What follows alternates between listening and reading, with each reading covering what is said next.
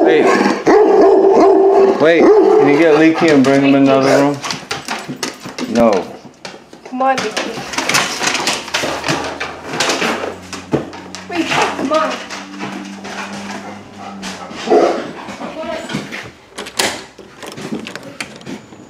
What is it? Sorry about that. I was looking for Levi Jonathan. I don't know if he lives here. Who are you? I'm with the Democratic Party of Polk County. Just wanted to remind him that the election is until 7 p.m. today. If he doesn't live here anymore, I'll just mark him as moved. Do you know if he still lives here? Yeah. Who's on the ballot? We got Gillum for governor. We got Nelson for Senate. We got Karen. I never get her name right. She's for the county commissioner. And usually we spread these ballot measures around. Basically, this year's ballot is pretty complicated to read. It has a whole lot of measures, really hard to read. The most important one is the number 4, giving ex-felons the right to vote. Number, I forget the 9, is banning offshore drilling. These are just our recommendations. If you feel like you have the time to vote, it's the Winter Haven Senior Center, like 3 blocks away from the Winter Haven Hospital. Yeah, and if you make it there before 7 p.m., as long as you, I don't know how big the lines are. Are you confident Boa. in the party? Gotta do something. Gillum is progressive. Nelson is useless, but you know. How long has the two-party system been functioning? Well, I'd say after the DNC, after Clinton gutted it with getting in bed with the banksters, that's when it really started going down the hill. But then it was Reagan who gutted the unions because he gave amnesty to like 3 million undocumented immigrants. They destroyed the unions. Once you destroy the unions, democratic participation goes down. The wages go down by like $4,000 or $5,000 on average. It was, you know, I'd say 20, 30 years. It hasn't been working well, but you know, as long as how long has the two-party system been functioning initially? I'd say before the 80s it was okay. It wasn't as charged. Maybe before the 90s even. The Dems were in charge pretty much from 1930s until like the 80s, and then they lost Congress for a couple of cycles, 48 and 60 something. But basically comes down to who's in bed with which corporations. You know, Republicans are with those. But there's a congressional progressive caucus in the House. It's 70 Dems. They don't take any money from super PACs or corporations. It's the largest caucus in the House. Nobody even talks about them. 70 Dems in the House, don't take any PAC money. Senate, you know, a bit flaky. But there's a difference between the two parties. And, you know, you gotta pick the one that's not just gonna raise the, you know, give tax cuts to the wealthy and poison the environment and voucherize and privatize everything. So, you know, that's the difference. So the Democratic Party's not about privatization? No. Depends on what. No, they're not going to privatize. Those two parties have been opposing each other since the Constitution was drafted. Yes and no. Yes and no. There was the Whigs party, and then they became the Republican Party, and then the Democratic. It was used to be the Democratic Republican. Yeah, it was rebranded, but it was the same group. Yes and no, but Republicans have always been on the side of the wealthy. Like they caused the Great Republican crash because they ran on the ticket in the 1920s. More government and more business and government, less government and business. And then 8 years later, we have the Depression, and then the Dems are holding both chambers for 40, 50 years, and they'll, you know, until old generation dies off and new generation comes up. But I dare you, name me 5 policies passed by Republican Congress in the last 50 years that have benefited the middle class. I wouldn't be the one to support the Republicans.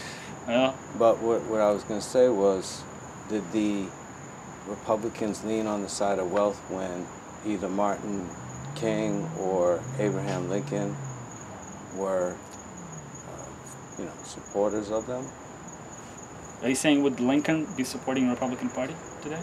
Is that what you're saying? No, when Lincoln was a Republican, or either when him or Martin King, because those are two people I'm familiar with. Martin King. You mean Martin Luther King? Yeah. He was a Republican as well. Were they also? I don't know about that. I know. I mean, the old party. It's not. You know, it's not really relevant because Teddy Roosevelt, he used to be a progressive Republican.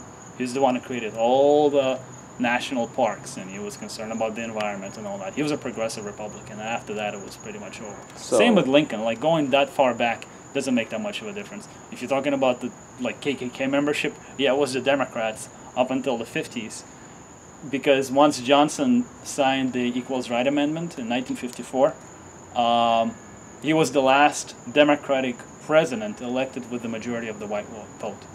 It was all Republicans after that, because they really hate that civil rights crap that he signed.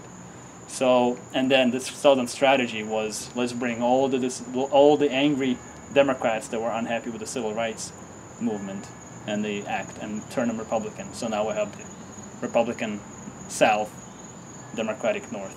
let me ask you, what are the issues that you would be most concerned about? Medicare for all. All right, so let's take an issue like Medicare. If the Democratic Party has the House, the Senate, and the administration, let's say, how would that issue be changed? Well, they were close. They had, when they were originally Obamacare had the public option in it.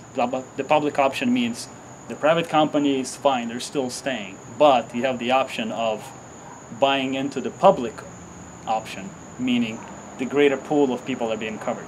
That would be run by the government with only 3% overhead expense, as opposed to private insurance, which is 20%. That's how much they charge. Used to be 40% overhead, meaning all the administrative stuff that they charge, all the time you spend on the phone contesting the claims.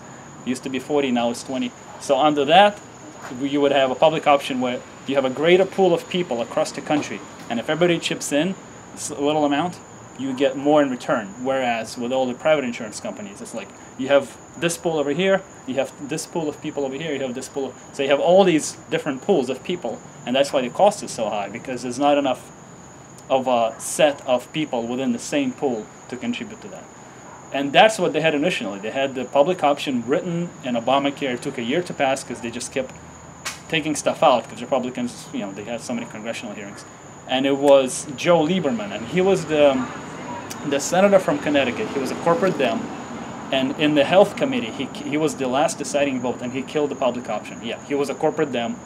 They were one vote short, but he killed it back in, I think, 2009. If that had passed, we would have had the public option by now, and we would be on our way to having Medicare for all. But again, it failed because of him, so now everything has to be kind of. So you're confident if the tables turn that this policy will go through? It's inevitable. It's inevitable. People on both sides want Medicare for all, both independents, Democrats, and Republicans. What would that look like? 3% overhead, meaning for every dollar or whatever that you put into the system, there's only 3 cents that are taken out of the dollar that go into administering the actual program. You know, the people that type up the bills, the people that process, you know, claims from the hospital. Administration. Whereas right now it's 20% at most. Used to be 40, now it's 20. So it just basically, that's why the costs are so high. You know, as opposed to going to the doctor and paying $300, you would be paying, I don't know, you wouldn't be paying anything actually, because, you know, stuff would be coming out. Where's the other 97% go? It goes into the distributing towards people that need health. So you put in 3 cents as opposed to how much we pay now. For instance, I pay $44 at my job for insurance. I just did my teeth, not all of them, and now I had to spend $2,000 copay, and now that $2,000 was covered, so it was split in two. So I have a decent insurance, and even with that, I had to spend $2,000 out of my pocket just to fix my dental. So it would fix a lot of issues. But I gotta go because it's like before, you know. I doubt. I think you're the last person I'm going to see because I can. This is my point. You gotta try, if you know. I've tried. You know, I do what I do. I do active work, so I have some equipment, and my wife helps me make documentary. You can check it out on YouTube. Yeah. I got like 1,500 videos. Oh yeah, what's the name? Ross Reaper. R-E-A-P-E-R, like Reaper. Yeah, R-E-A-P-E-R. Ross Reaper. I'll check it out. Yeah, I don't get many views. You'll find out why pretty fast. I've been having issues actually with infiltration of the computer. So some of the best material I haven't been able to release yet. Yeah, that's cool. But I'm always working, so you'll see. I'll check it out. But what post close at 7. Maybe you can learn. Yeah, the post goes at 7 if you feel like you have the time. You're running out of time. But so Mr. Levi Johnson doesn't live here anymore? That way we don't have to bother you again. Let's in 2 years. Keep that confidential. Yeah. Okay. So I'll Thanks just for put stopping by. Matt home for now. But All the thank you for bless. the talk and enjoy your day. Yes, sir. Thank you.